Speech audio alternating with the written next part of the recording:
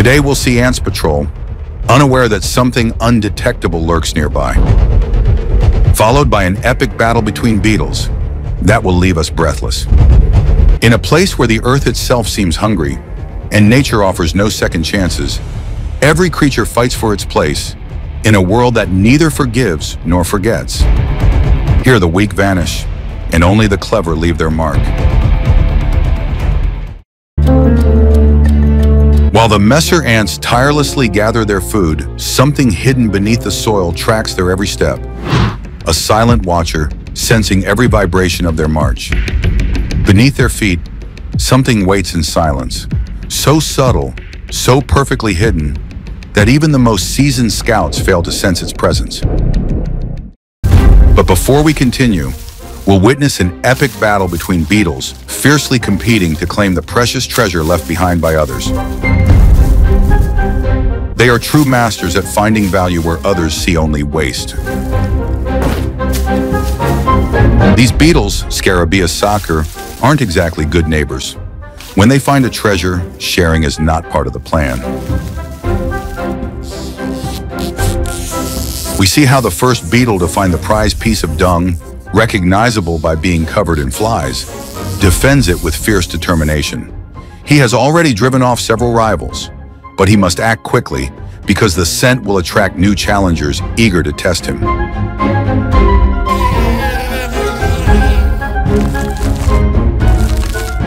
The commotion is so loud, even the other creatures flee in alarm.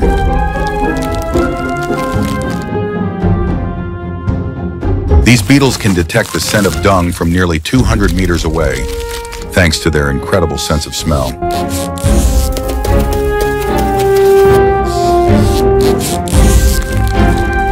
Our beetle flyback won't get far before the others find out. His true mission is to outsmart them and carry his prize to a safe place, a task that seems simple, but is truly a challenge. He needs the piece of dung to bury it in a secret spot where it will later serve as vital food for the next generation.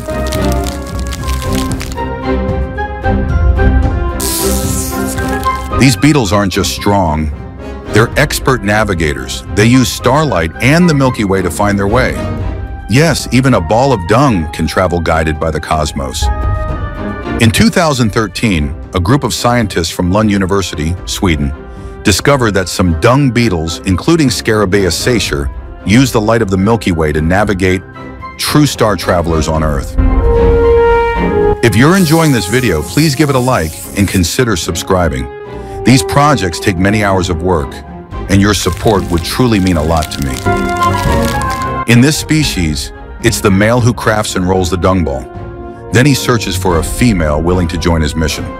If she accepts, they bury the treasure underground, where the next generation will be born.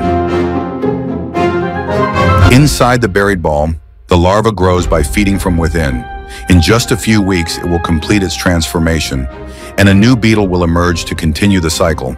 Beneath the ground, a new life is about to emerge. But not every creature dwelling in these sands seeks to create. Some lie in silence, awaiting the next unsuspecting traveler.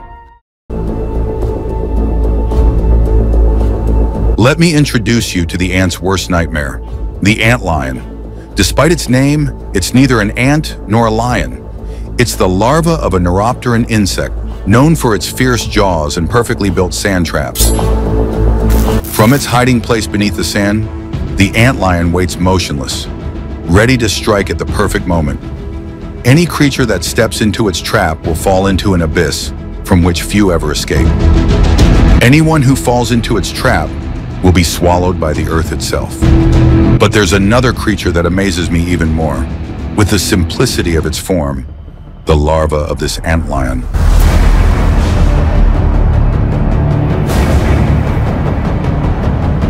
This larva doesn't yet have the trap-like fangs it will develop later, but it's just as effective. How does it succeed? Its behavior is identical to its later larval stage. Its sand traps, its hunting technique, everything remains the same. And when an unfortunate insect falls, it strikes with an unrelenting grip.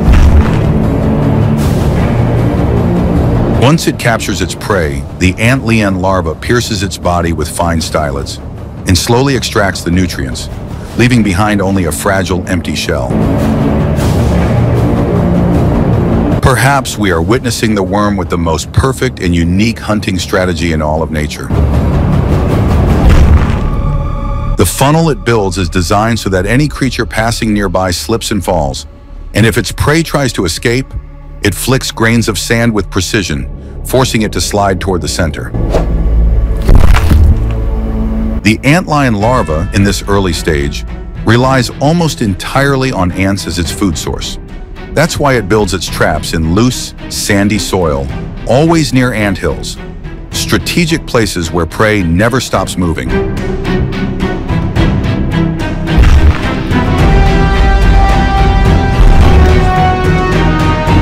After living as a hunting worm, it will transform into a true antlion, but to everyone's surprise, it will later seal itself inside a silk cocoon underground, and eventually emerge as a winged adult, an elegant hunter soaring through the air in search of its final mission, to ensure the survival of its kind. Few know this, but the antlion larva can hurl grains of sand with such speed and precision that its acceleration rivals that of a high-speed projectile, a true ambush machine in miniature. But sometimes prey are not what they seem, like this Camponotus, which refuses to give up and strikes back with a powerful bite, determined to defend itself. The larva, realizing it has underestimated its prey, has no choice but to release it, a decision driven by the fierce resistance of a warrior determined not to fall without a fight.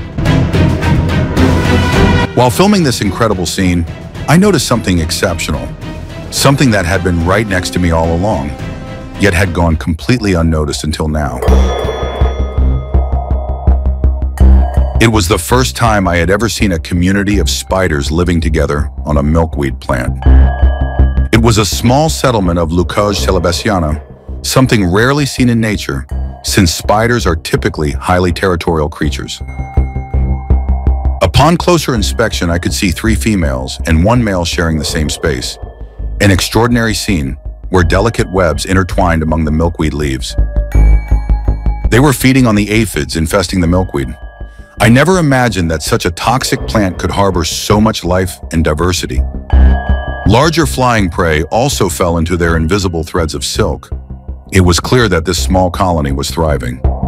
Few know this, but the webs of Leucage celebaciana can reflect ultraviolet light, tricking prey into mistaking them for flowers or water droplets and luring them straight into their doom. The most surprising thing is that these spiders can adjust the tension of their web in real time, adapting it to the environment as if their trap were a living organism ready to respond.